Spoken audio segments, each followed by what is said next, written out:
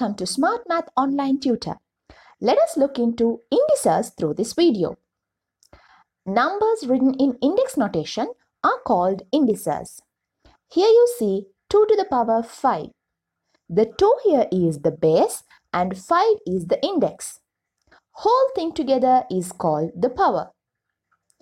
2 to the power 5 can be written in expanded form as 2 into 2 into 2 into 2 into 2. In previous grades, you have already learnt about how to write a power of a product as a product of powers and power of quotients as a quotient of powers. In this grade, we are going to learn the laws of indices. There are 5 laws of indices. Let's look into them now. First law says product of powers with same base is equal to the same base raised to the sum of indices. That is, 5 to the power 2 into 5 to the power 3 is equal to 5 to the power 3 plus 2, and that is 5 to the power 5.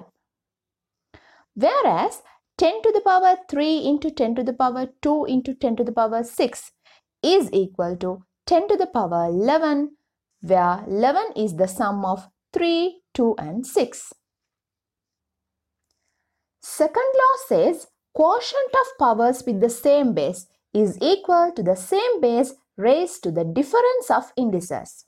That is, x to the power 8 divided by x to the power 5 is equal to x to the power 8 minus 5, that is x to the power 3. Please note that always the index of the divider is subtracted from the index of the divisor. Look at the next example. 2 to the power 8 into 2 to the power 3 divided by 2 to the power 2. First add 8 plus 3 and we get 2 to the power 11. Then subtract 2 from 11. It gives you 2 to the power 9. Now let's go to the third law. This law is all about the negative indices. When a power is given with a negative index, we can change it into a positive index very easily. When a power has a negative index, we can write the same power over 1 with the positive index. Similarly, if the power with the negative index lie at the denominator of a fraction, we can make it positive by taking it to the numerator of the fraction. If both denominator and numerator are powers with negative integers, we can interchange the numerator and denominator up and down and make it positive. Look at this example. X to the power 2 over x to the power minus 5 into x to the power minus 8. I take x to the power minus 5 to the numerator and x to the power minus 8 to the denominator. Then I apply the first and second laws we already learnt. So the index of the product I add as 2 plus 5 and subtract 8, because x to the power 8 comes with division. Then my answer is x to the power minus 1. It is again a power with a negative index, so I write it over 1 to make it a positive power.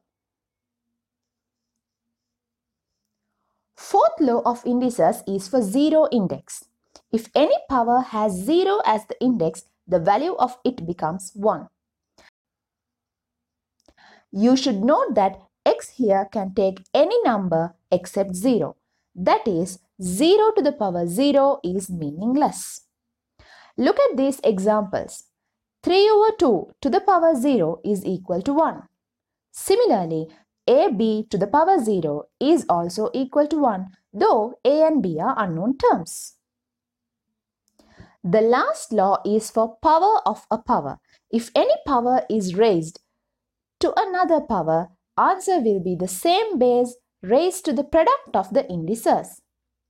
That is, y to the power 6 to the power 2 is equal to y to the power 6 into 2, that is y to the power 12. Hope I made myself clear regarding the laws of indices and and its applications. See you with another Smart Math clip. Until then, goodbye.